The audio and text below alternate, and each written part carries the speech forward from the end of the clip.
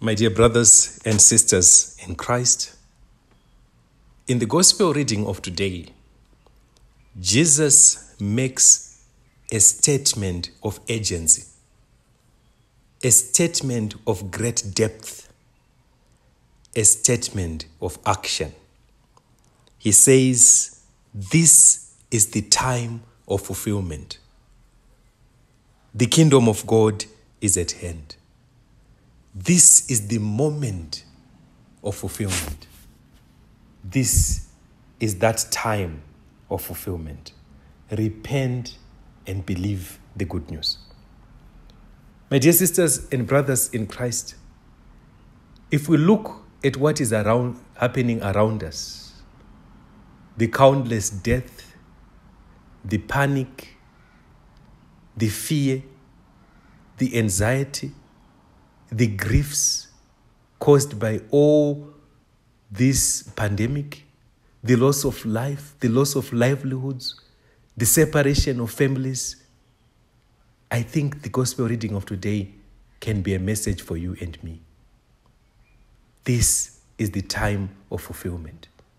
The time has come, my dear sisters and brothers in Christ, for us to invoke God. The time has come, my dear sisters and brothers in Christ, for us to encounter the face of God during this moment of difficulty and pain.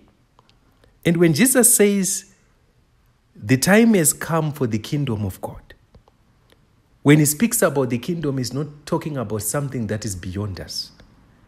He's talking about the reign of God. He's talking about the relationships we should nurture, the relationships we should build during this difficult time.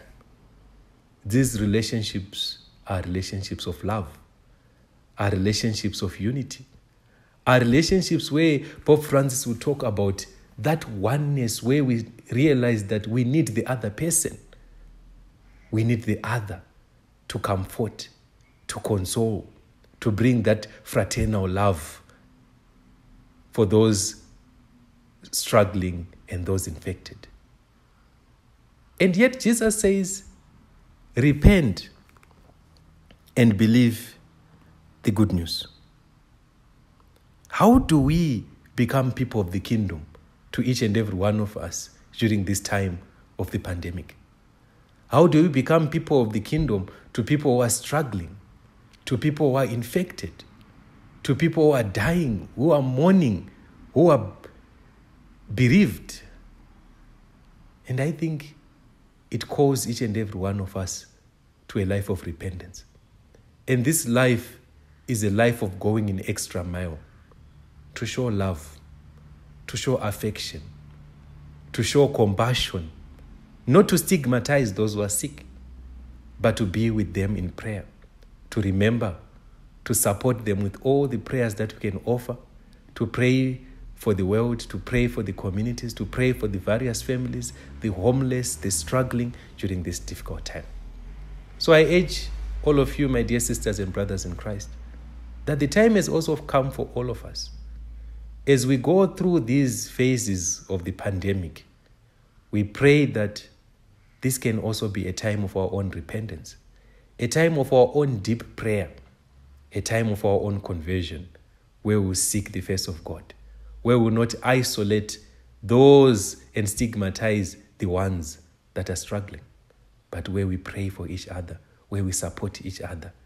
And that's our own belief, that's our own faith, that's our Christian hope through Christ our Lord.